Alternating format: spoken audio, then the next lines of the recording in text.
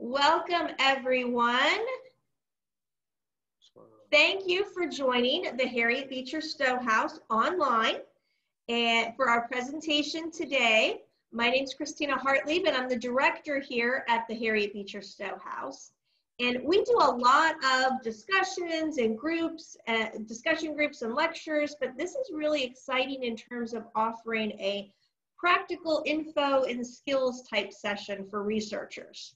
So I'd like to extend to everyone here, as long as you're in Cincinnati, an invitation to our next in-person big event, which will be Harriet's birthday party on Sunday, June 13th from 1 to 4 outside at the Harriet Beecher Stowe House. And our rain date, if we do have to postpone, our rain date will be the following Saturday, which is Juneteenth. Please check out our website for additional online and in-person events, and we will be adding more walking tours for the summer of our abolitionist and African-American walking tour of Walnut Hills. Also, I did send copies of the resource handout earlier today via the Friends of Harriet Beecher Stowe House email. So if you haven't received it, and if you registered today, you probably just got it like 10 minutes ago. But if you haven't received it yet, just put that in the chat that you still need that, and we will get it to you. You can also put any questions in the chat while Thomas is presenting, and then I will kind of moderate and pull all those together for him at the end of his presentation.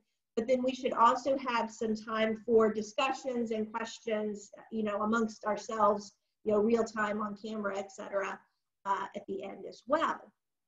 So now I would like to start the presentation part. Thomas Jordan is a board member of the Friends of Harriet Beecher Stowe House. He's also president of the African-American Genealogy Group of the Miami Valley. He's the author of Double Jordan, My Journey Towards Discovering My Paternal Ancestors. So I want to thank Thomas for being with us today. And if you want to leave yourself on mute during the presentation, and we will let him do all of the great talking, and he's going to share some information on the screen with us as well. So Thomas, take it away. Hello, everyone, and thank you all for joining us this afternoon. We've had a new lease on life with the restrictions being dropped on the pandemic, so everybody's at cabin fever and outside, and so that's partly why this is not in the 200s in terms of attendance. But again, taking your time out on a Sunday afternoon. It's kind of cloudy here in Cincinnati, but just thankful for all of you that have joined us and are here this afternoon, and just kind of sharing with you a little bit about African-American genealogy and a little bit of our journey along the way, and give you some keys to success that we've found helpful over the last now going on 13 years and 5 years since we published our book. I want to thank Christina and the Harriet Beecher Stowe House for having us, and Catherine Gibbons, president of our board, and truly an honor. And I see, as I'm looking at all the participants, oh my gosh, I'm really under pressure now, because I see the doctor and the queen of Cleveland, Dr. Deborah Abbott up there, and J. Mark Lowe, who I will, and on your handout, I have mentioned in terms of genealogists you need to know. So I'm glad to have them as my friends, and look up to them dearly. And so this is, when you see those two, this is not spam, this is caviar when you see those two join us. So we're going to get started. I'm going to attempt to do this right, share our screen. And if you, Christina, you see it? All right. Let me go back up here, a slide here. This is African-American Genealogy 101. And for the friends, on behalf of the Friends of Harriet Beecher Stowe House, Cincinnati, Ohio, May 16, 2021. And this is my scripture for genealogy: God setteth the solitary in families. And my wife and I have been discussing what I want on my tombstone if that happens, but I'd like to put that on my tombstone because I truly love my family. And starting off, my mom, I think, is on this Zoom conference. She's watching with my daughter. I want to honor these two ladies. The lady on the left you see is my mother, Leila Beatrice Thomas Jordan. Her maiden name is Thomas. That's where I got my first name. And this young lady, this is not a recent picture, older picture, but she just turned 90 years young in October. And I am all that I am because of my mother. So I'm glad to have her with us in person and have her on this side of the, we say on the side of the dirt. And she knows when she's talking and I take my phone out, I'm taking notes on what she's telling me. The lady on the right is my Aunt Helen Thomas, my aunt by marriage. She's married to my mother's brother, Larnie Lorenzo Dennis Thomas. We call him Uncle Lonnie. She is 101 years old, going to be 102 in July. She resides in my mother's native state of Mississippi, specifically Lauderdale County, Meridian, Mississippi. And if any of my family from Mississippi is on, I want to honor her and love her, appreciate her, glad that she's still around. This gentleman on the screen right now is Art Thomas of Springfield, Ohio. I want to honor him. He's one of the founders of the African-American Genealogy Group of the Miami Valley. Art is he's the only person of only kind. He's phenomenal. He is forgotten more than we know. And Art recently, when I make this initial slide, he became a charter member of the Society of the Families of the Old Northwest Territory in conjunction with the Ohio Genealogical Society. And this means his ancestors were in the area that became Ohio by 1781, 7 years prior to the Northwest Ordinance of 1787. And if you think about it in terms of African-American history and genealogy, this is a phenomenal achievement for him to have documented this and provided proof to become a part of this organization. And in memoriam, this is on the left, my cousin Felix Wilder and my cousin Peggy Jordan. They resided in Dunbar, a section of South Charleston, West Virginia. And when I really intensely started this journey some 13 years ago, the Lord opened a way for me to contact him.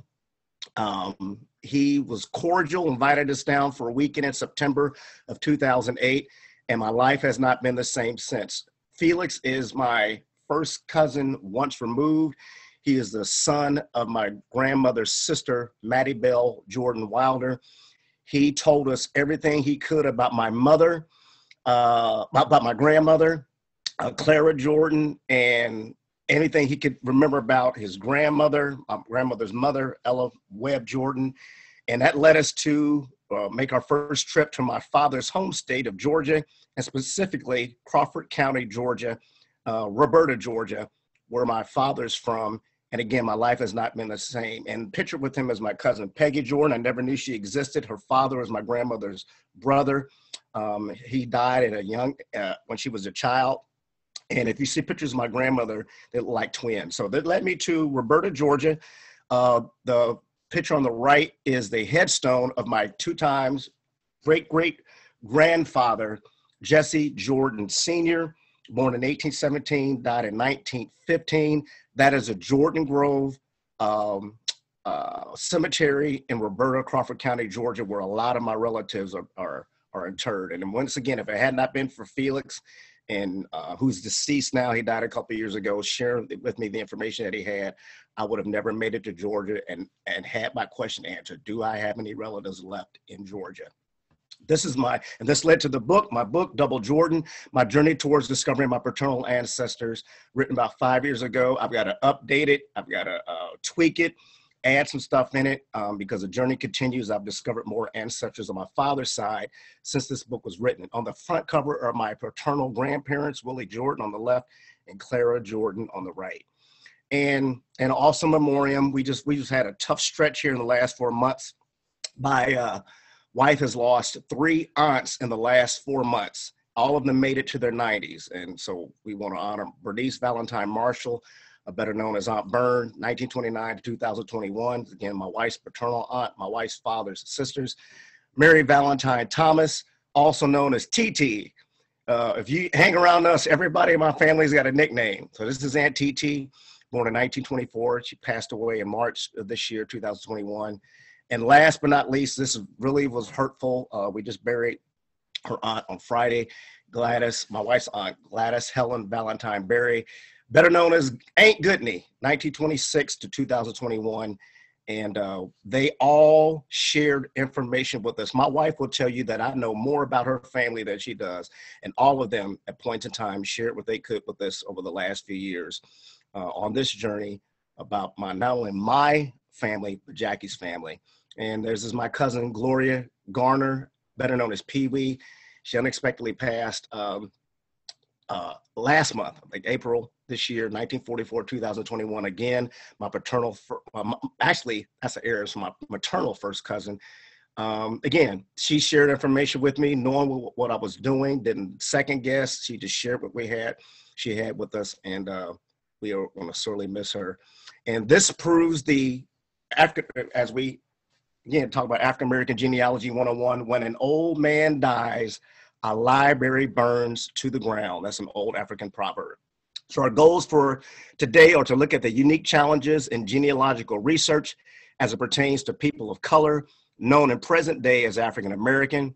We're going to introduce you to some resources that will enhance your research and briefly look at some of the complexities involved in slave research. Those of you who have registered, you're receiving a handout, and you're going to find real soon, real quickly, that I like to read. I'm a voracious reader.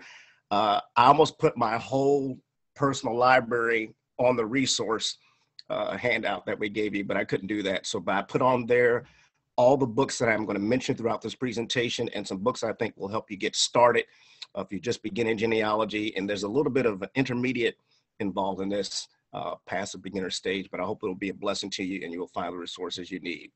So let's play true or false.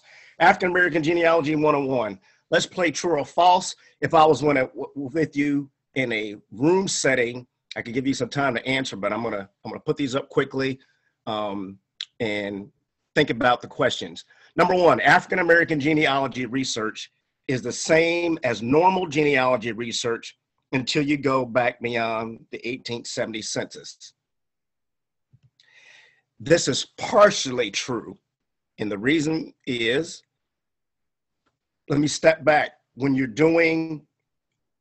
take off the moniker African American, just genealogy period, the principles are the same, the rules are the same, the systems are the same in terms of researching your ancestors, but there is a difference because of our experience, just like there is a difference from the experiences with people who are of Jewish ancestry, Italian ancestry, Latino ancestry. And so this is a quote from Tony Burrows: "To say Black genealogy is the same as traditional genealogy back to the Civil War also negates," at the time of when he wrote his book, Black Roots, 135 years of African history, racism, segregation, and discrimination in America. These things affect genealogy just as they affect history. And that's from Tony Burrows, author of Black Roots. I'll make a mention of his book here in a minute. Next question. All people of color prior to the Emancipation Proclamation were slaves. The answer is false. Many people do not realize, and I'm thinking of two sections of the country right now, Baltimore, Maryland, where my wife's paternal grandfather is from, and also Danville, Kentucky, which I know Dr. Abbott has done extensive research in, but Danville, Kentucky, where my wife's paternal grandmother is from, there is a large population of what we call free people of color in those cities. So when you're doing research, a lot of people just automatically assume that all of our ancestors prior to the Emancipation Proclamation in 1865 were enslaved, and that's not true. And that will affect how you're going about searching your ancestors. So here's a book, Free African Americans of North Carolina and Virginia, Paul Heinig. And another book I told you I like to read, Slaves Without Masters, The Free Negro in the Antebellum South, Ira Berlin. And these books are on your handout. Next question. All or most African Americans have Native American blood in them. If you are Black, African-American, however you want to call yourself, you've heard the stories passed down through our family that we've got Indian blood in us. They swear to their grave, we've got Indian blood in us. And the answer is false. Book you want that also, again, is listed on your handout, Black Indian Genealogy Research by Angela Walton Raji. And a lot of the features we consider are deemed as Indian features actually are European features. And Angela goes into great detail in this book. Next question. All Black history courses are used to teach Black people to hate white people. Now, I know we have the Advent, we've had the 1619 Project, and we have a lot being circulated in the country right now. I think there's something called the critical race theory that everybody's butting up against. And actually, when I first taught this course a couple of years at the Ohio Genealogical Society, this lesson, I had this up on the screen before any of that came out. I was on the way to work one day. If you want to know the answer is false. I was on the way to work one day, and I had on what can be considered a conservative radio station here in the city. And I heard someone say this: you just know all Black history courses are used to teach Black people to hate white people. And that is totally, absolutely incorrect. If it's taught right and taught in the proper perspective, it's about information that has been covered up and has not been revealed because of racism, because of the way history courses have been taught.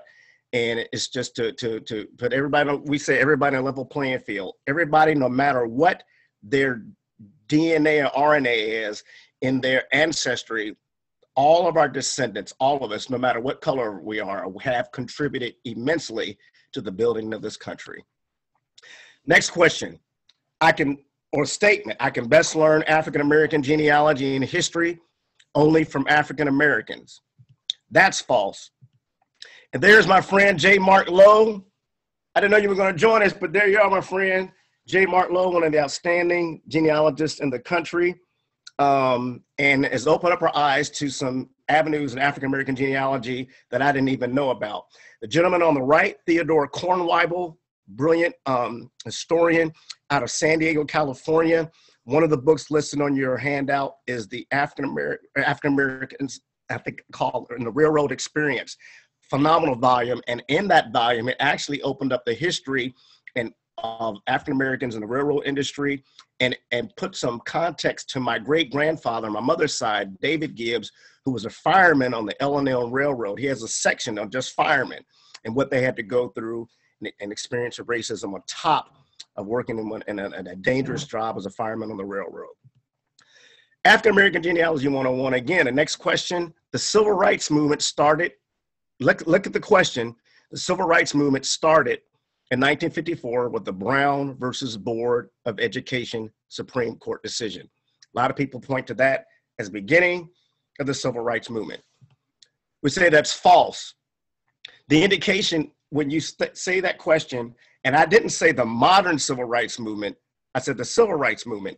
The indication when you make that statement is that people of color who have been in this country since its inception before the Declaration of Independence were dissatisfied with their lot in life here in the country, being second-class citizens. And so here's a book, again in your handout, Pamphlets of Protest, an anthology of early African-American protest literature. Look at the time frames, 1790 to 1860. Richard Newman, Patrick Rail, Philip Lepsansky are the authors. They've been protesting since we have been on the North American continent. Statement, you must become a student of history to become a successful genealogist. True. You've got to be a student of history. I would say, especially if you're an African-American, you've got to know your history. And statement, African-American history is not for the squeamish. That's a quote from Irvin L. Jordan. I don't know if we're relatives, but he's got a nice last name there. This is a picture from Young's Funeral Home in Walton County, Georgia. And it's showing the friends and relatives viewing the bodies of 4 victims of the Morris Ford lynching: Mae Murray Dorsey, George Dorsey, Dorothy Malcolm, and Roger Malcolm, down in Georgia. This is depicted in a book called The Fire and a Canebrake, The Last Mass Lynching by Laura Wexler. For our experience, we're going to come across some things that are not easy and hard to swallow. And you have to figure out in your mind, how could people in the name of humanity treat another person that way? But it's just part of the process. And you got to brace yourself, but it's part of, again, putting our ancestors in context and the history of our people. This book, again, is also in your handout. Everything is on the internet, and everybody's a genius now. Everybody's on the internet and discovering their ancestors. False. Dr. Abbott and we call it Dr. Lowe can correct us. Maybe 75 to 85% of the information that is out there is not on the internet. And FamilySearch.org, which I'll make a reference to later, genealogy, one of the premier genealogy websites, they have volunteers indexing and also digitizing records for our access, as well as Ancestry.com. But again, everything is not on the internet. So if you're lazy, this genealogy is not for you. Dr. Abbott would say you're going to put your slippers on, take your slippers off and put your shoes on and go down to the courthouse and go down to the repositories and find the information you're looking for. So the most important card in your wallet is your library card, because every good genealogist is a reader. I've fashioned that bookcase since we've moved, but those are just some of the books from the library and my personal library that we have. So here's some things that I think you must have, you've got to have, or suggest you have. Out of all the resources that I list on your handout, these are some got to have. This one, I will say, if you don't get any other book, get Black Roots by Tony Burrows, Beginner's Guide to Tracing the African-American Family Tree. Our friend Tim Pennick says he needs to update the book, and I think the last printing may have been in 2001, 2008. I'm not quite sure. But it is considered the Bible of African-American genealogy research.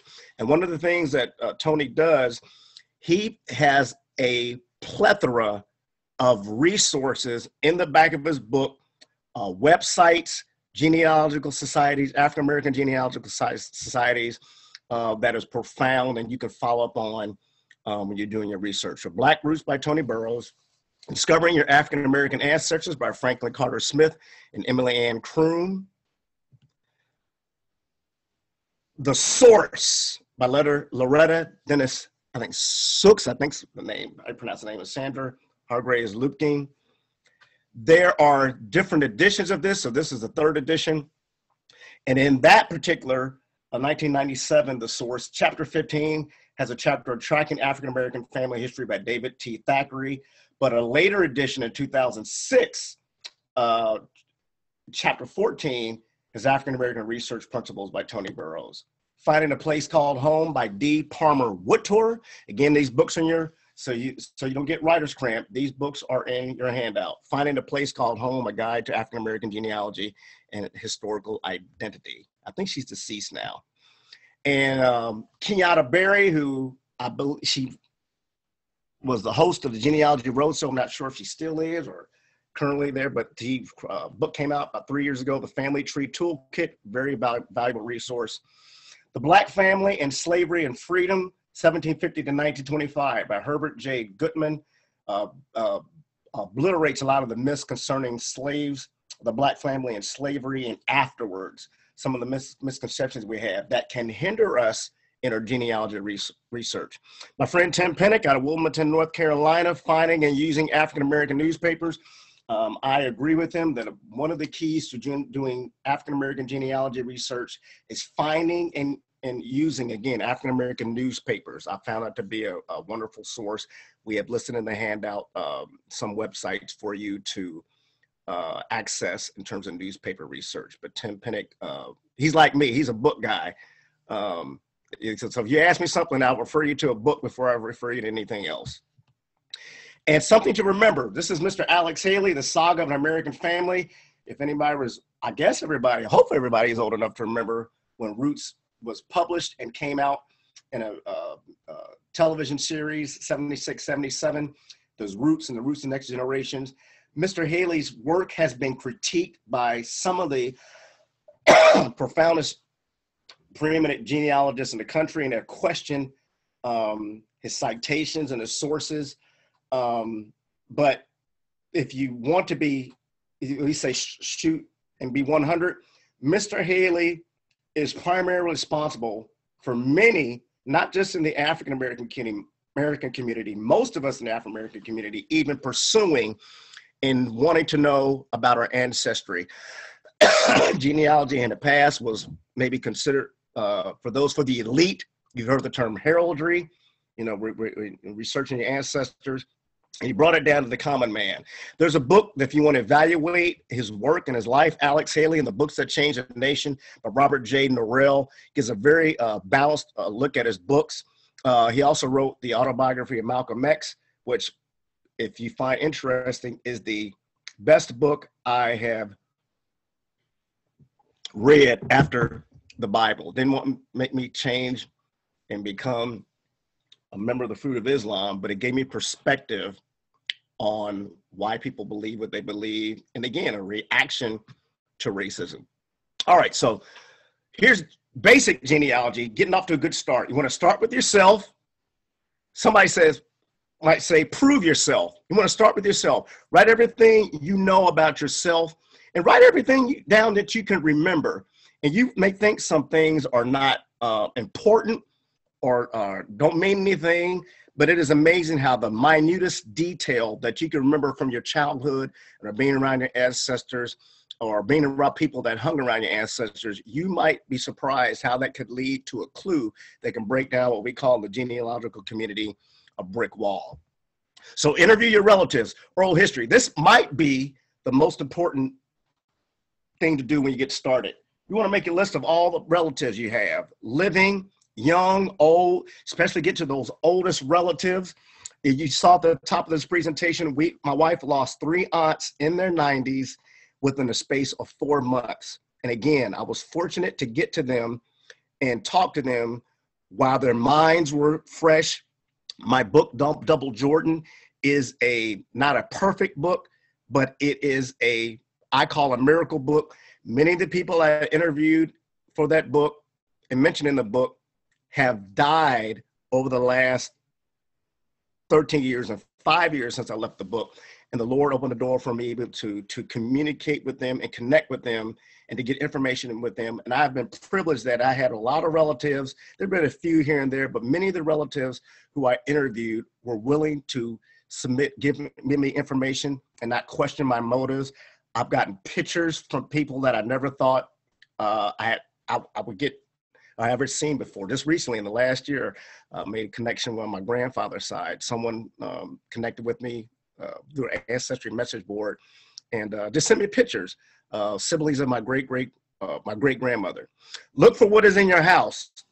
My mother's on here, and my bailiwick, so to speak, is dissecting death notices and obituaries. My mother, she jokes about it now. She says when she's gone, y'all can throw all this stuff away. My mother keeps everything, and I inherited that from her.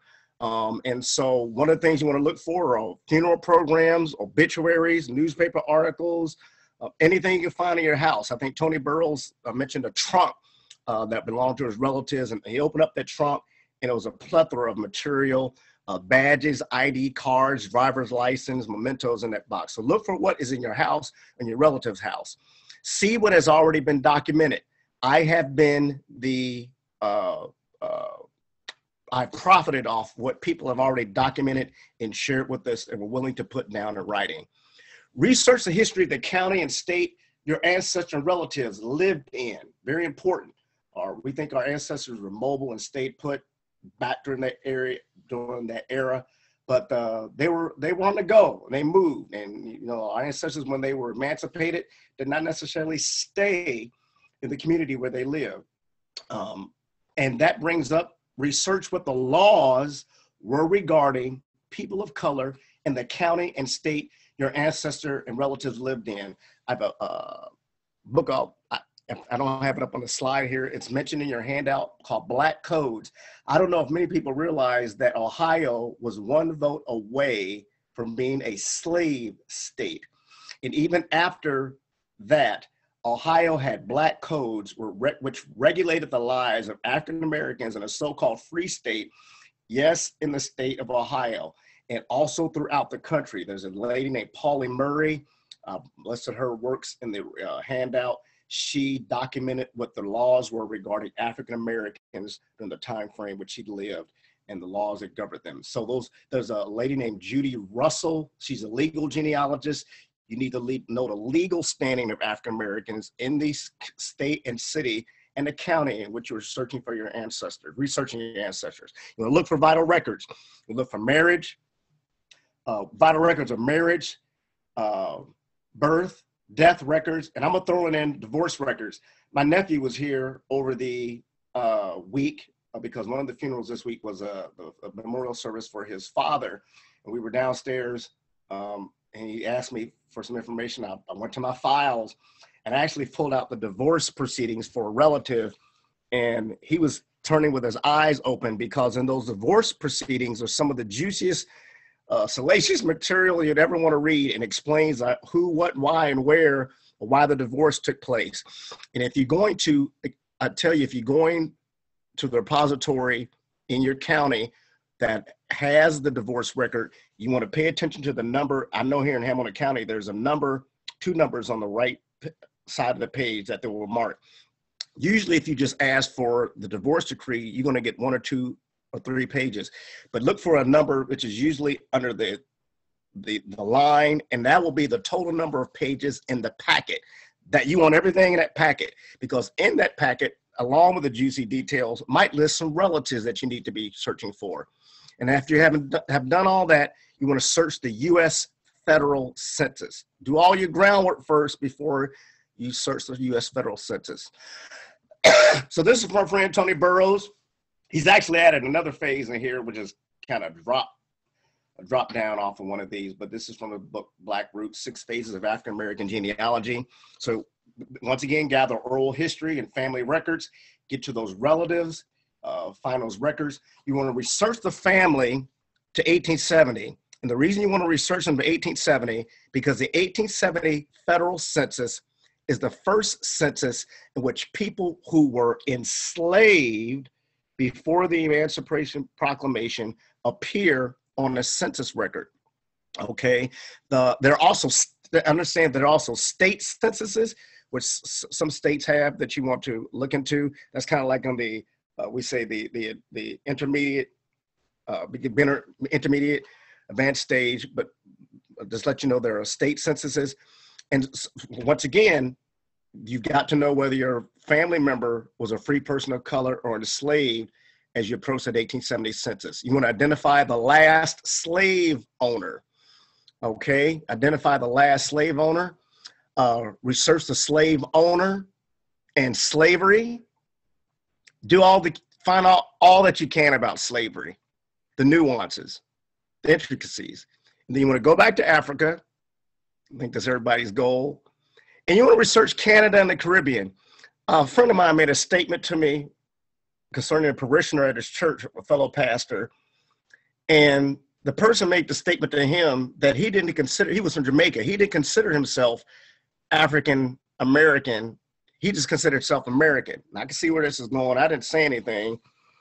But this person had disassociated himself from the fact in the Atlantic slave trade, not only were slaves being brought to the North American continent in terms of what became the United States of America, we had slavery in South America and slavery in the Caribbean, in Haiti, Jamaica. One of the biggest revolutions and protests is the Haitian Revolution, which was about 1789 to maybe 1804.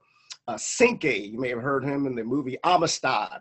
Which is what the movie was about. So the point I'm making is you have some relatives, if you have African-American descent or African descent, you have relatives somewhere in South America and Jamaica that you don't even know about because of the devastation of the Atlantic slave trade. Keep that in mind.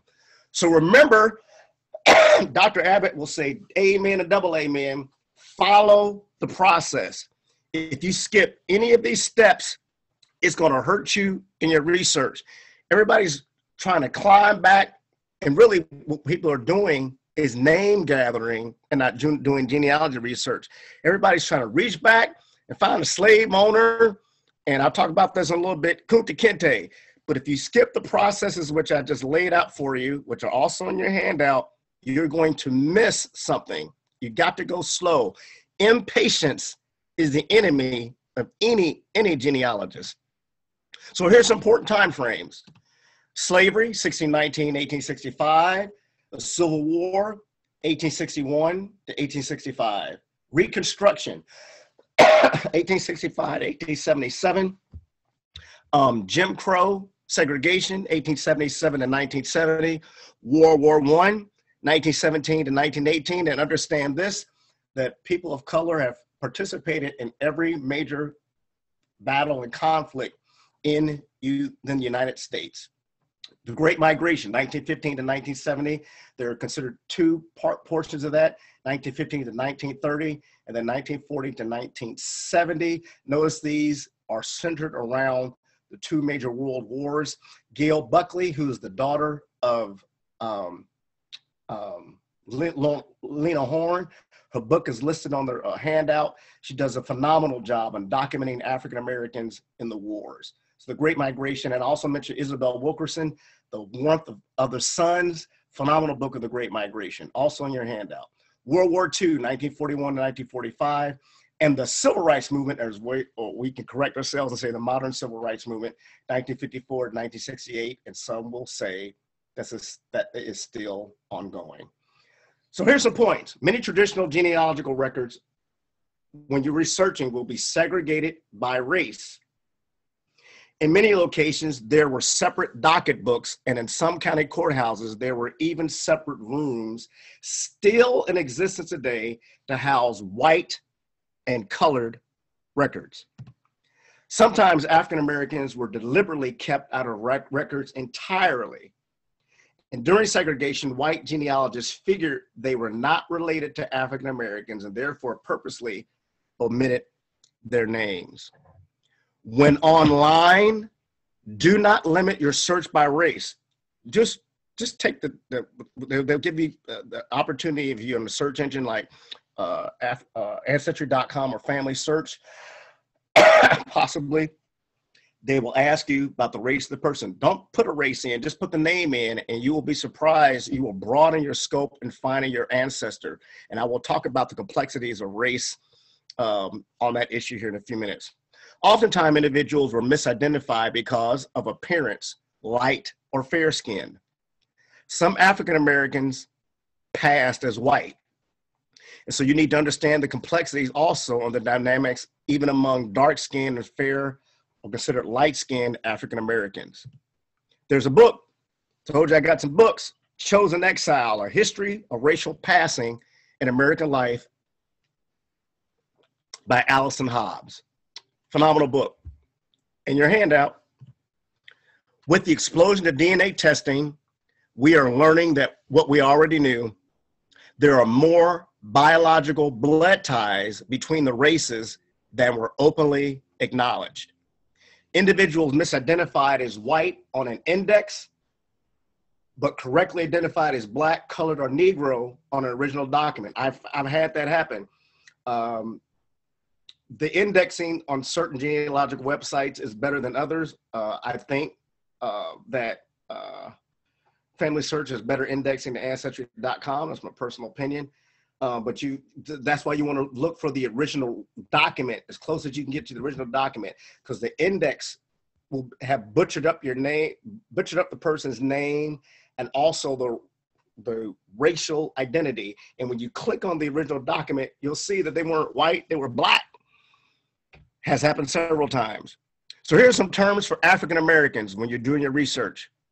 African, African American, Afro-American, black, colored, freedman, free person of color, mulatto, Negro, Negress. Yes, we've seen all of these in records. Octoroon, quadroon. There is a book in your handout, One Drop of Black Blood. Because the general consensus one, if you had one drop of blood in you, one drop of, we consider Negro, a black blood in you, you consider it black. So these where these terms come from. You're going to see slave, you're going to see wench, you're going to see that bad word at the top of the page. Yes, I have seen that on documents plenty of times. Bright or light skin. And the two terms yellow and copper, I heard in a military genealogy presentation that people of African descent were designated as yellow or copper. Some abbreviations: B for black, C color, C-O-L color, C-O-L apostrophe D, C-O-L little d, C-O-L-D colored, E-D colored, F-P-C free person of color, N Negro, and the asterisk there denoting colored, which I'll show you an example in the city directory. Here is a declaration of marriage for Negroes and mulattoes. This is a bond, a marriage bond, which I found unique. I think Dr. Everett will attest. I have found unique in Kentucky. But there's a marriage bond. There's the intention, the declaration of the couple, the intention to get married. This is the marriage bond for my wife's great-great-grandparents, William Durham and Mariah Crawford out of Boyle County, Kentucky, which is a region of Danville, Kentucky, which again, I said my wife's paternal grandmother is from. When I went to search for this record, the person I was talking to on the phone came back to the phone. She said, and she had the awareness to ask me, were they black or white? And I said they were black. So in that repository, how the records must have been situated, they must have been situated in a way differentiate Negroes and mulattoes, and Negroes and white, or black and white. And she found it for me. So you got to be cognizant of that. And you got to be specific and know there's some questions you're going to have to ask when you're asking people for records from the repositories. It is in your best interest to build up, because you can't stay at home and do genealogy research. It is in your best interest to put your shoes on, and while you're going to the repositories, build relationships with these people. So when they know when you're coming, they don't think you're kook and know what you're talking about. You build relationships with these people, and you make the process go quicker. So that's a marriage bond. But notice at the top, the designation is Negroes, mulattoes. And the only way that she found this, she went to the section where I would say colored or black marriage records were stored. This is a 1907 city directory from Pensacola, Florida, where my grandmother and my great grandparents on my mother's side resided. They're found in the 1900 census. There's something called a city directory. Sometimes they are known as census substitutes. The federal census comes out every 10 years. In addition to their state censuses that come out, and you do the research in the state to see if those censuses are available. But here in the city directory in 1907, Pensacola, Florida, you see my family. Now, I don't know if this Burton Gibbs is a relative, but you see the asterisk. And the asterisk there is to note that the person is black or colored, all right? And you see my mother's mother listed there. She's a laundress, and she resides, now this is saying she boarded at 420 Davis Street in Pensacola, Florida. She's a laundress. One couple things here. This is my grandmother's original name was Clora, but she changed it to Flora. This validates the oral history that my mother told me, even though the name is spelled wrong here, Clara, that her original name was Clora, and it is even on the 1900 census, all right? So you get some information here about where she lived at, what her occupation was, and the gentleman below her is David Gibbs, who is a fireman. That's my great-grandfather residing at the same residence, and B would be Border 420 Davis. In other words, they were living with my great-grandfather, David Gibbs Jr., who actually died in 1918 in Lima, Ohio. And the lady right below that, Rachel Gibbs, I am assuming, I have made the assumption and come to the conclusion that that is my great-grandfather's second wife, Rachel. But the point here is, notice the asterisk to designate that they are people of color. This is a marriage record from my father, Richard Jordan Sr., and his first bride, Mary Edith Wiley. She would say Mary Edith Wiley Jordan Tompkins. In the genealogy sheet, she is my stepmother, and unfortunately, she passed away suddenly in December of this past year. But this is their marriage record. There's the marriage return which is returned, which you do on file at the courthouse. And then me being a clergyman, there's another portion that I have to send back to validate that the ceremony has taken place. So this is a record at the Hamilton County Courthouse. And notice at the top where the arrow says, this is in Cincinnati, Hamilton County, Free State of Ohio. And at the top, COL stands for colored, showing the couple was colored. This is a World War I draft registration card. One of the books listed in your handout is a book called Uncle, We Are Ready. Goes into exploration of the entire process for the World War I draft registration and the cards. Notice on the corner on the bottom left, this is my grandmother's uncle, my great uncle Esau Gibbs, and gives information about him, born in Pensacola, Florida. My uncle has 4 different birth dates I found, but here he's listed as being born 1895. But the point on this document is at the corner, you see the corner is torn off. And this is in the first round. There were 3 separate drafts during this war. This is to designate that he's a person of color. The corner is being torn off. That's on the right-hand corner.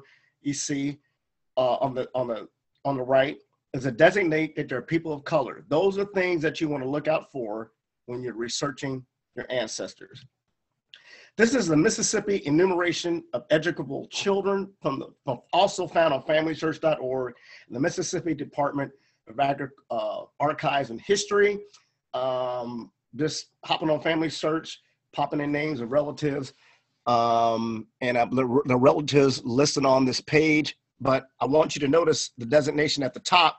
You see the arrow when the enumeration district where the school was located, list of educable children, the African-American community, mulatto, Negroes. Yes, it is in our document. And sad to say, I have found that bad word on the top of one of these documents. Maybe the guy was having a bad day, or what was that name came out, but he did list that term on an official document. Again, if you're doing African-American history, you can't be squeamish. You got to brace yourself for what you're going to see. African-American newspaper research. When you're doing newspaper research, there are sections of the community newspaper that will be designated for Black news. This is the Meridian Star out of my mother's hometown of Meridian, Mississippi. Just an example. Black news. It's a section for Black news. You will find a plethora of nuggets and information in these social columns that a lot of times appear in the newspapers, and especially in the Black section. This is from the Macon Telegraph, the colored news. For the Macon Telegraph, I found this at the Washington Memorial Library in Macon, Georgia. And again, a good librarian had the sense to tell me, do you know that there was a section in the newspaper called colored news? Well, I didn't know that. I just thought all the news was in the paper, but there was a section for colored news. The gentlemen listed here are these are obituaries for the brothers of my great-grandfather, Felix Jordan Sr., Albert Jordan and Alan Jordan, found in the colored news section of the Macon Telegraph. This is the funeral program of my grandfather, Willie Jordan, my paternal grandfather. And the funeral program in the African-American community is a big deal. And again, having been a clergyman, I noticed this, but I never really thought about it till I started doing African-American genealogy research. It is believed because a lot of times we were not included in many cities, we were not included in mainstream newspapers or obituaries or death notices when our relatives died, that the African-American funeral program came out of that. Her name is Cheatham, forgetting the first name, but she mentions that it was an outgrowth and a way of celebrating her ancestors. So this is kind of on the low-key side. I've come and seen them in triple fold, multi-fold booklets. We celebrate our ancestors. And it is in these funeral programs, which my mother was a master of keeping and collecting, and I have done the same. One of the presentations I do is the how to pick apart a death notice and obituary. And here you go. I was able to extract from this information on my family and several obituaries, information on my family to construct my family tree. And then there's a green book. Mr. Mark Lowe presented about the green book in one of his genealogy presentations. This was distributed to African Americans who were traveling because we were around the country where we were prohibited from lodging in many areas, especially south of the Mason-Dixon line, or eating at establishments south of the Mason-Dixon line. I will say north also. North sometimes gets a pass, but about in a lot of ways just as bad. And this is a book. Actually, I found this book at our own Harriet Beecher Stowe house in the library, Overground Railroad, The Green Book and the Roots of Black Travel in America by Candace C. Taylor. Phenomenal book. She traveled to all the places listed in these green books and documented them. There's a section here in Cincinnati, the Walnut Hills area, Evanston area, Walnut Hills, around Chapel Street where my grandparents lived. And one of the places was the Mann's Hotel, which was the place where African Americans who couldn't find lodging at other hotels lodged at the Mann's Hotel. And it is mentioned in the Overground Railroad book by Candace C. Taylor. Okay, slave. So this is what everybody wants to get to. Slave research. Everybody's wanting to find a slave owner. I want to find a slave owner. I want to know who owned. I'm quite honest with you. There's a part of me that wonders why it's such a phenomenon, why I want to find a slave owner, but I'll explain that in a minute. But here's a personal word of exhortation and caution. This is what I call avoiding the Kunta Kinte syndrome. Kunta Kinte, the ancestor of Alex Haley.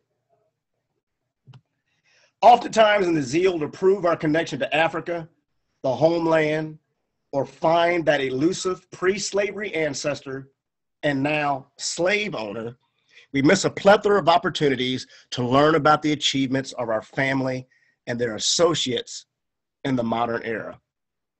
This, I don't know if anybody recognizes this young lady. She's really famous in African-American history in what we consider the modern civil rights movement. This is a booking photo of Joanne Gibson Robinson for being arrested during the Montgomery bus boycott. Joanne Gibson Robinson is, on my paternal side, my first cousin twice removed. This is her book, The Montgomery Bus Boycott and the Woman Who Started It, the memoir of Joanne Gibson Robinson. Joanne Gibson Robinson's mother, Dolly Webb Gibson, and my great-grandmother, Ella Webb Jordan, were sisters, one of 11 kids who survived to adulthood. And the only reason I found out about her, because I was down in Georgia one year and I found the cemetery. Actually, a cousin of mine located the cemetery and took me to the cemetery where my ancestors on my grandmother's side, her mother's side, Ella Webb, were buried. There's a section of the cemetery where all the Webbs are buried. And in that cemetery was a gentleman, I didn't recognize the name. His name was Clifford Webb. Well, I went home, got online, doing a research, trying to find out who this Clifford Webb was. And when I searched in Georgia, didn't find anything pertaining to a Clifford Webb. When I took off the area where he died and just left the name and the parameter, birth date, and the death of his death date, all of a sudden these hits came up for this Clifford Webb online. And it turned out Clifford Webb, it was a cousin of mine whose grandfather, Martin Van Buren Webb, was my great-grandmother's brother. And he died in the DC area, Maryland area. And I was able to contact his wife, Jackie Gales Webb, who actually, on today's Sunday, she hosted a radio program for the Howard University campus. And also she's on Sirius Radio. And she's also one of the board members of the Smithsonian Institute, one of the Smithsonian Institute in Washington, D.C. Led me to his wife. I also got a contact with his mother, June Hargrave Webb, who fortunately also she died last year, the tender age of 95. And again, I reached out to them with a letter. They contacted me, and it was Jackie Gales Webb who told me about Joanne Gibson Robinson. But again, going through the process, not going fast, I found out information about a relative, a famous relative, who, if you are aware of Eyes on the Prize documentary, Eyes on the Prize 1 and 2, the first episode of Eyes on the Prize 1, produced by Henry Hampton and Blackside, on that video, and I was showing my granddaughter last week, is Joanne Gibson Robinson residing in Los Angeles, California, and talking about her part in the Montgomery bus boycott, when she distributed about 35,000 leaflets talking about the plan to protest and prepare for the boycott in Montgomery, Alabama. She's one of the unsung heroes.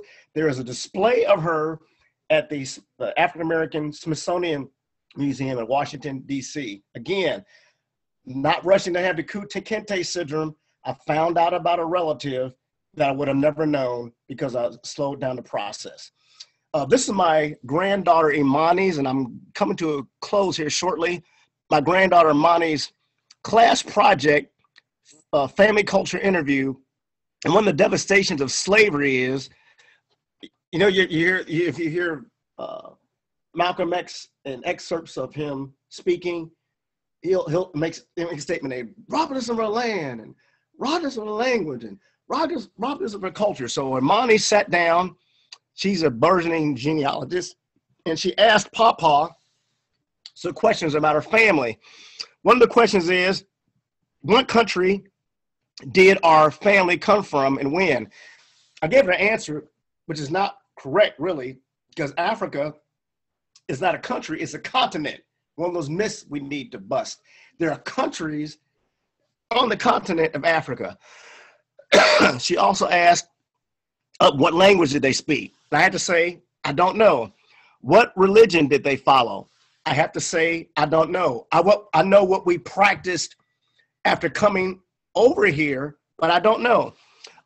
What foods did they eat? Well, we can kind of surmise, if we do a historical research in the continent of Africa and what was practiced there, we can come up with some African dishes and African restaurants, but in terms of stuff that is passed down to the family that actually came from an ancestor from Africa, I don't know. What clothes did they wear? Again, we can do research and see what they wore in Africa, but in terms of something being transmitted orally, exactly what they wore, I don't know. Tell me about our special holidays and traditions, and that I could give her some more information on. The point is here, this speaks to the devastation of slavery. Other individuals are able to pinpoint their ancestors' entry into this country through Ellis Island, and it is on books.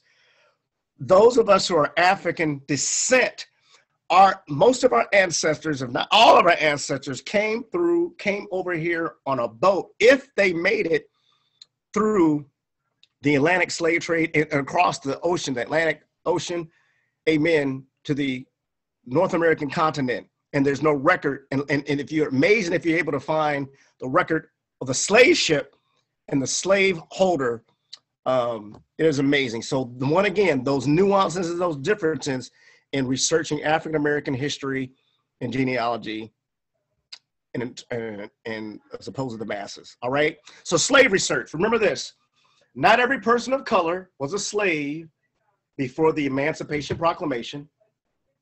Not every slave lived on a plantation, less than 15% of the slaves. I know we are Gone with the Wind and we got the idea of the plantation, but that is not the norm. Not every former slave retained the name of the previous slave owner. when Channel 12 interviewed us for this presentation on Wednesday, we mentioned the fact that our ancestors were a lot smarter than people give them credit for. This is expounded on in the book by Mr. Goodman, Black Freedom and Slavery, where he mentions that a lot of our ancestors secretly had a surname, because I'll show you in a document here in a minute, did not have a surname given to them by the slave owner, or they were known as Mr. Moore's slave, or they went by the surname of the slave. But a lot of our ancestors did not retain the name of the previous slave owner. They may have retained the surname, or took the surname of a previous slave owner, or someone they liked, or someone in history. Slaves were considered to be property. That's going to affect our research. So when we're going back and we're researching to the slave owner, we got to remember, we got to look at estate documents, wills. I have a will of the slave owner. They owned my great-grandmother on my mother's side, my maternal grandfather's side. I have a copy of the will, which stretched out over several years, even after, because it was a probate court, several years even after emancipation, but I have a copy of the will. I'll mention that here in a minute, but we were property. You got to get used to that, okay? They had insurance on slaves. There was a major insurance company out of Baltimore, Maryland, which the slave owners had insurance on their property. So you look out for the key players in the slave owning community, not just by the surname that you have. All the major slave owning key players in the slave owning community, all of them probably had something to do with transactions with your ancestor. You want to utilize slave schedules. I'll show you a copy of that here in a second, as I'm getting ready to round third and head for home like the old left-hander Joe Nuxall. You want to seek the inventory of slave owners. Here's a slave schedule. Ewell Webb, I am led to believe this is the gentleman that owned the Webb family, still doing some sleuthing, but this is a slave schedule. If you're researching on Ancestry.com and FamilySearch.org, mainly Ancestry.com, you will see slave schedules, and they will give the name of the person. You got to watch this. It not only gives the name of the person who owned the slaves, but it might not be the person who owned the slaves. It might be the overseeing the slaves, and they put his name down. So he owned about 125 slaves. No names on the slave schedule. List name of slave owner, the age of the slave, sex, and color of slave. This is 1860 slave schedule. Ask if the slave was manumitted or freed, and if he was a fugitive from the state. Now, I haven't encountered any concerning my relatives, but again, things to consider. And Dr. Abbott and Dr. Mark Lowe are smarter than I, and they can elaborate on that if need be. This is an inventory of Leroy Upshaw of Barber County, Alabama, Eufaula, Alabama, owner of great-great-grandfather. We say half siblings. We never use the term half siblings, but that's a genealogical term. So my Jordan siblings, through their grandfather, Johnny Wiley. I found this on Percy, Persi, Periodical Resource Index. And I found this and ordered a copy. And this is the appraisement of the estate of Leroy Upshaw, dated, I think it's December. Source Orphan Court Record Book, on page 279 to 280 in the probate court records out in Barber County. Notice third line down, Doe means, it's just repetition of Negro. One Negro man named Long Wyatt. The price on him was $1,000. There's a calculation you can make to see how much that would be in modern dollars. And then there's a one Doe or a Negro man named Short Wyatt. Now, I don't know, that probably is an older Wyatt and a son named Wyatt. They got long or short. He's valued at $900. But this is the inventory for the slave owner. Again, we were property. This is the inventory for the slave owner. All right, so this would be, as I said, side, I think their great-great-grandfather It's spelled Y-A-A-T, but in other records it's spelled Y-A-T-T. But you see him listed here, all right? And last but not least, as I round this up and end, I think in a decent amount of time, this is a facsimile, a copy of a letter written from a relative named Roxy Williams Sims. She is a cousin of mine. Last I knew or anybody made me aware of her, she lived in New Orleans, Louisiana, and I believe she's deceased, but she took the time to write down in a letter the history on my maternal grandfather's side, dating back to my great-grandmother, Betsy Williams Littlepage, and the name of the slave owner, Betsy Littlepage Williams. This is a transcription that one of my cousins in the 2006 reunion held here in Cincinnati, Ohio, the Martin Thomas reunion, she transcribed the letter. Now, I did not know that this letter had been circulated by other cousins in the family, and that's where she got it from. But to make a long story short, I took all the information on this letter and even the cousins, descendants from my great-great-grandmother and her daughter, Roxy Cindy Brookins. And I was able to construct a family tree and records of, I blew up my family tree based off this letter. Last but not least, I made a timeline about on everything that was contained in this letter, and I put it on my ancestry timeline. And anybody remember the movie The Blues Brothers? Jake and Elwood Blues, the band, the band, like light shining out of heaven. This document popped up on Ancestry, and it documented, according, just as the letter stated, Frances Anderson Wells.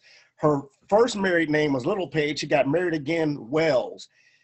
She was the owner of my great-great-grandmother. I'm still sorting through how the transaction was made, whether my great-grandmother belonged to her husband and she inherited him, she inherited her and her children.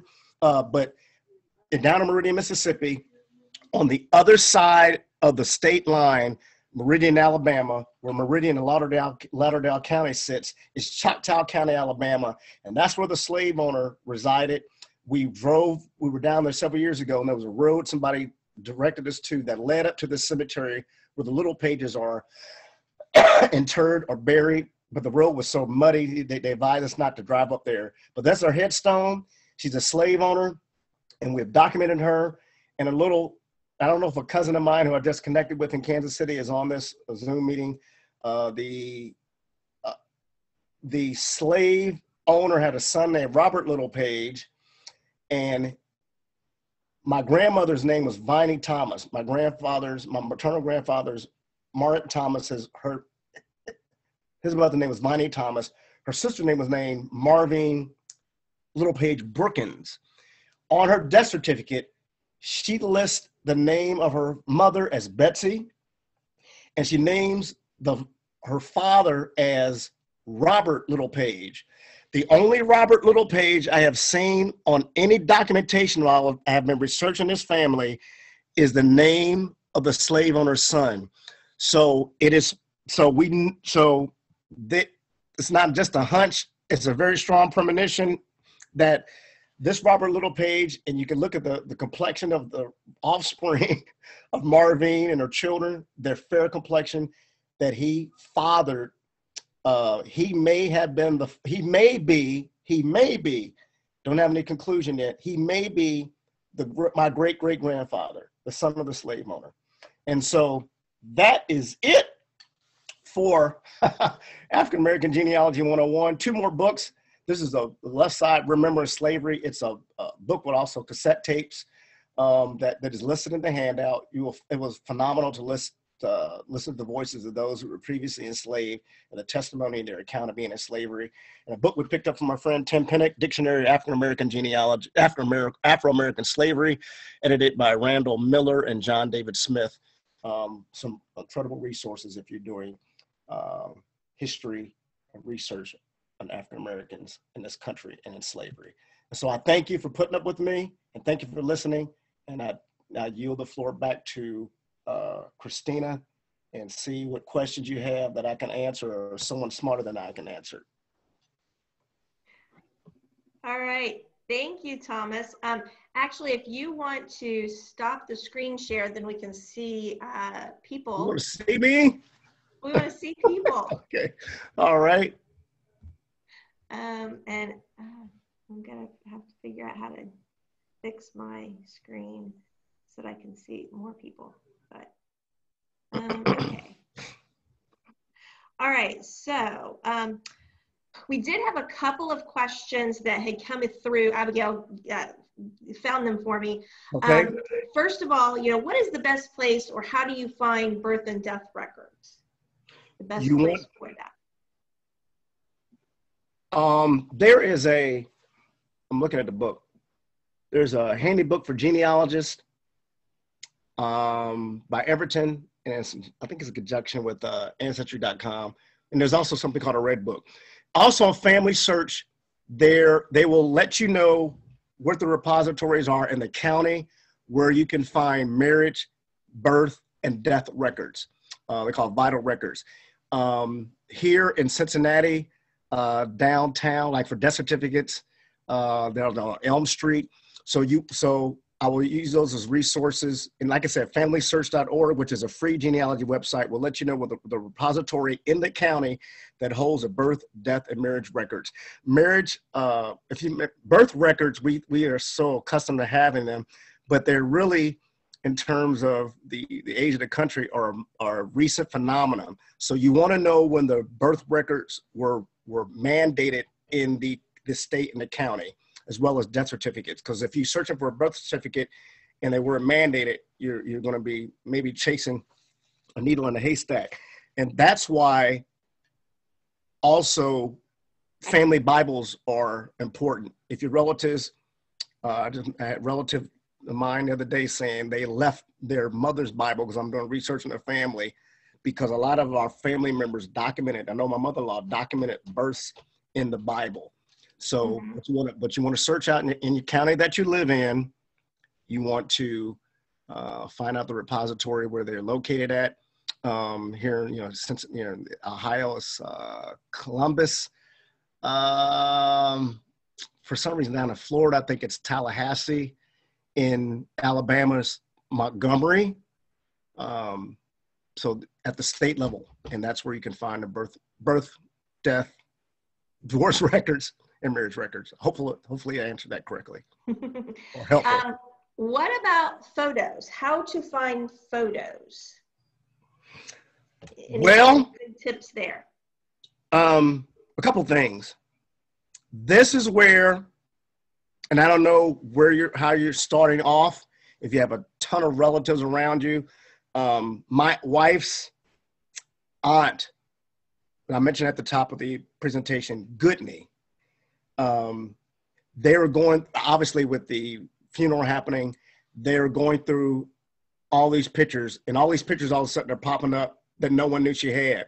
So that's why I'm asking everybody to do your due diligence first in approaching the living relative. You will be surprised what a second or third or fourth cousin has that you never knew had. A lot of the pictures I have, it wasn't an aunt or my mother, it was down the line, and they were just willing to share. So you got to get over the hump. And if there's a cousin they've been talked to in years, you just got to get over the hump, ask them what they have. Sometimes when you're doing research, I'll give you an example. In booklets, if you're doing your due diligence and you're reading and you're studying the county, you just might happen to find a picture of your relative in a book. I posted on my Facebook page several weeks ago that my grandchildren's grandmother passed away. One of her relatives was unwittingly a participant here in Cincinnati in the radiation experiments at now University of Cincinnati Hospital, then known as General Hospital. The government did radiation experiments on cancer patients, and maybe, not maybe, they did expose them to more radiation than they knew. And so his name is James Tidwell. This is my grandchildren's great great-grandfather. Their father didn't even know this. Ironically, there was a book called The Treatment that was written as a result of an investigation done by the TV station I used to work for. I say that because in that book, and I had read the book, but I had made no connection with my grandchildren's family. In that book are pictures of their family in that book. Ancestry.com, if people are willing to place pictures on them, when you find people with matching trees, you may find trees that people are willing to submit pictures. I've got a ton of pictures that way. So you just kind of do due diligence, ask relatives. You'd be surprised what will pop up in a magazine. Some of my relatives are in some old Ebony magazine editions. So I hope that's helpful. But first, start with the relatives, see what they have. And some of our parents haven't even shared what they have in their photo albums or in their closets. Mm-hmm. So you just have to ask. Great. Another person asked, what has been your greatest discovery? And you've told us so many things that I don't know how you would pick, but what is your greatest discovery? What I shared with you about Joanne Gibson Robinson. Let's go back. Eyes on the Prize came out in 1987. And I don't know how many times I watched Eyes on the Prize. Lo and behold, this lady who's talking about her part in the Montgomery bus boycott, that's my cousin. And she just didn't play a small part. She played a major part. The people think in the Montgomery bus boycott that Rosa Parks just happened to just one day just not refuse to give her seat to a white gentleman on the bus. But that had been in planning and in motion for a while. They were just looking for the right person for they able to represent, so to speak. And so the Montgomery Improvement Association, which she was a part of, this person knew Martin Luther King directly. And Gray, the attorney down there, I've got relatives, and I'll add to this, next month, if I have the opportunity and I'm filling up to it, I am going to go down to Georgia because of the book.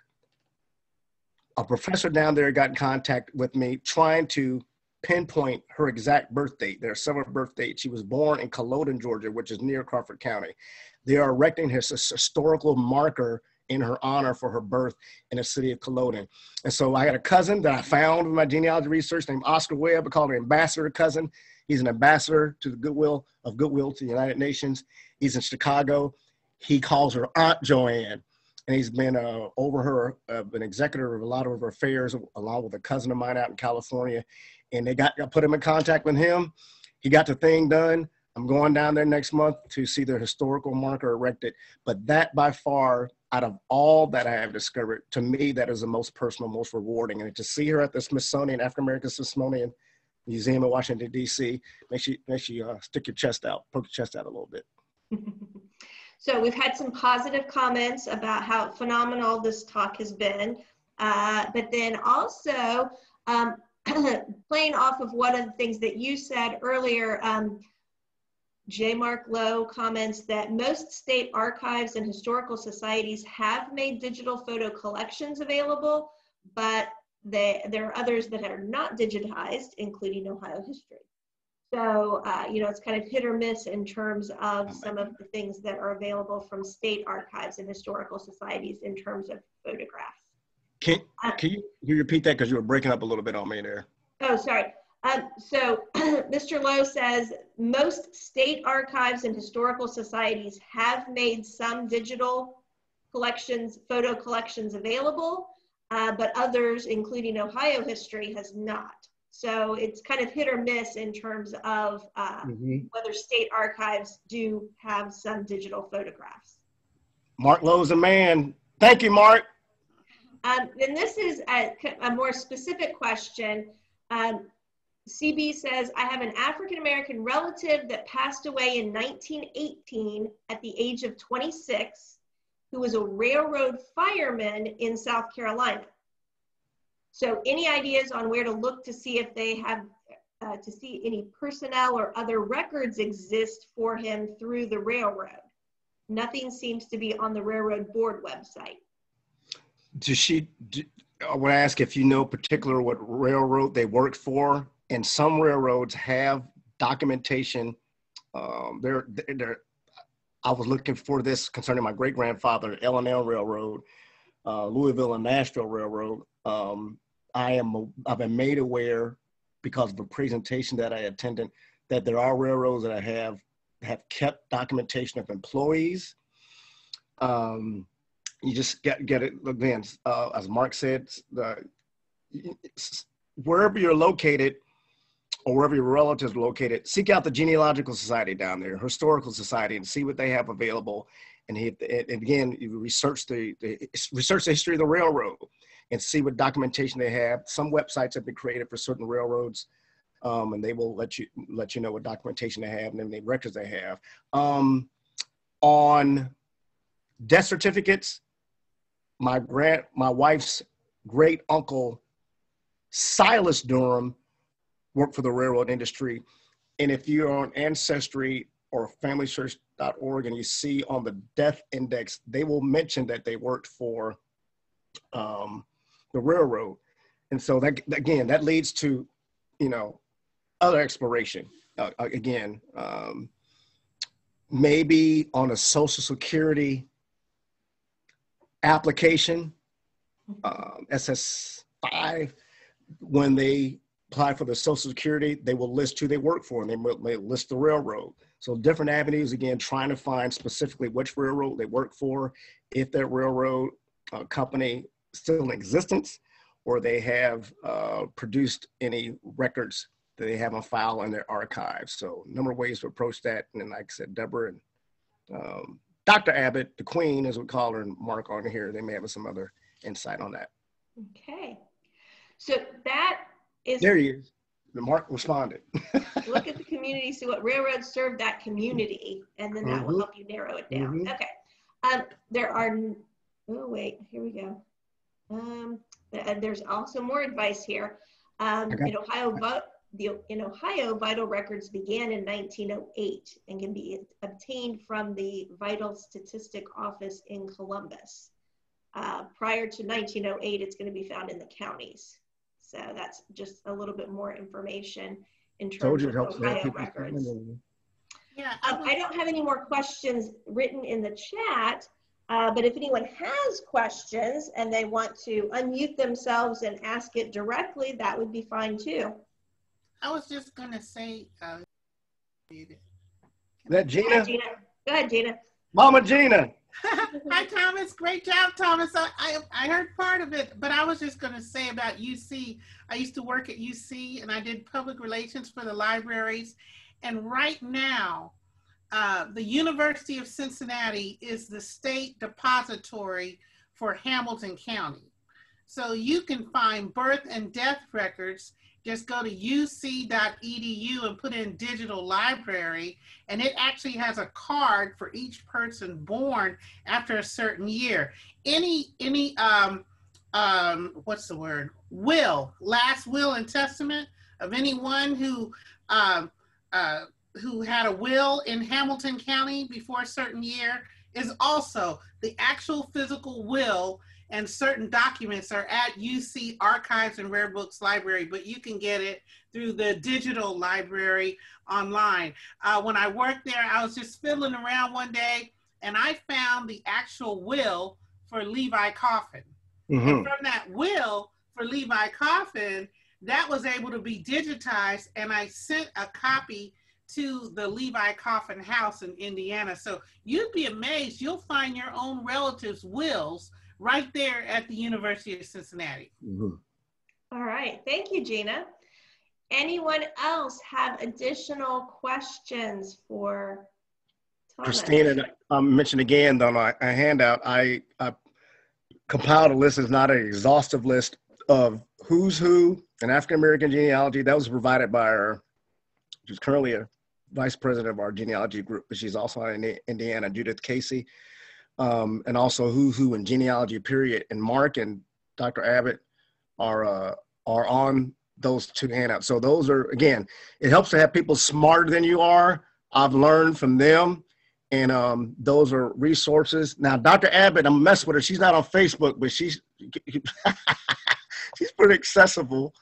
And and you go to these conferences and workshops, and last year with Zoom, everything being online, it's amazing the amount of material that is out there. Maybe Dr. Abbott will teach a class for the Stowe House. Let me say this. Thank you, Gina, about the University of Cincinnati. I had just put that in the chat, and that those records are for Hamilton County are at the university. I didn't see that. Yeah, I put it in the chat that they are at the University of Cincinnati, and the Cincinnati Genealogical Society has published a book of those records. So you would be able to look through there and see what's there. It's in a series, but that exists. And so having it digital makes it even better. But I'm the one that was talking about Ohio itself, in that we didn't start keeping those records till 1908. And so of course you can get them, we don't have any restrictions on who can have those records and who can't. But if you want something prior to 1908, you need to check the counties. You won't see a certificate like we're used to, because as Thomas said, that's more modern day. You will find a ledger usually in the county, and not a certificate that we are used to looking at. And it will depend on the county how far back they'll keep it, but maybe I've seen some going back to like 1867 or something like that, but all counties don't have that. They may not go back that far, but normally if I don't find 1908, then I will check the counties. And then again, and Thomas mentioned this too, Family Search has what I call a research guide, and you find it under the tab that says Wiki. So if you look at the Family Search Wiki, you will see there when vital records started, and you will also see the names of the repositories for the areas that you're researching. Great, thank you. You're welcome. So we do have another question, and that says, how different would it be to do research or to research the history of a neighborhood? I don't think difficult. A lot of neighborhoods have community newspapers. I was at the store the other day, and I looked, I think maybe it was Easter Hills Journal. There's not only your main newspapers, but they're community newspapers. And again, you need to check with the repositories in the city you live in. I think the library is underutilized. It's considered a dinosaur, but you need to check with check with your library, check with the Historical Society, Genealogical Society, and see what they have. I remember one year I was looking for a death notice, an obituary for a relative, and the library referred me to the Genealogical Society. And the Genealogical Society, with the library didn't have it, the Genealogical Society had it. So again, I mentioned Tony Burrow's book. He lists repositories, and you just got to familiarize yourself with your city. You got to know your city. Some of us live in a city, don't know our city, and we've got a great city. We've got one of the best library systems here in the country. Whenever you do genealogical research, Cincinnati is always listed. Yep. Usually one of the top 10 or 15 is one of the best libraries here in the city. And Tony Burrows helped build up the African-American library section of the Cincinnati Library. There's Dr. Abbott. There's a queen. Well, what? What'd I do? I saw you pop up. You got something to add? Oh, no, I'm okay. I'm just sending a little note, but I'm fine. Bless you. So Mr. Lowe also says use deeds, court records, manuscripts, and other government records. So those are also ways to look at not only family history, but also neighborhood history, etc. All right. Any other questions? We have had so much fun, and it's already 5:30, but I will entertain any additional questions before we sign off. Everybody, I hate to brag. Does anybody know who Kareem Abdul-Jabbar is? Does You mean anybody, Lou Alcindor? Lou Alcindor? Lou Alcindor, and does anybody know who Queen Elizabeth is? Having Dr. Abbott and J. Mark Lowe on here is like having Kareem Abdul-Jabbar and Queen Elizabeth on this. Y'all just don't know. If you sit in one of their lectures and workshops, you'll find out. Lowe and Abbott. All right. Great. All right. Well, Thomas, definitely I want to say thank you for this phenomenal presentation. I think a lot of people are really excited and happy that they got to join in, and we're going to have to do something similar again in the future. But just on behalf of the Harriet Beecher Stowe House, I want to thank everyone for coming today. And remember to check out our website for additional discussion groups and lectures and presentations. And then don't forget the birthday party, which is on June 13th. June 13th, 1 to 4. And thank you all. I will stick around for just another minute or two in case anybody has any questions for me. But have a good afternoon. And just let's one last round of applause for Mr. Jordan. Thank you, everyone. Thank you. Thank you.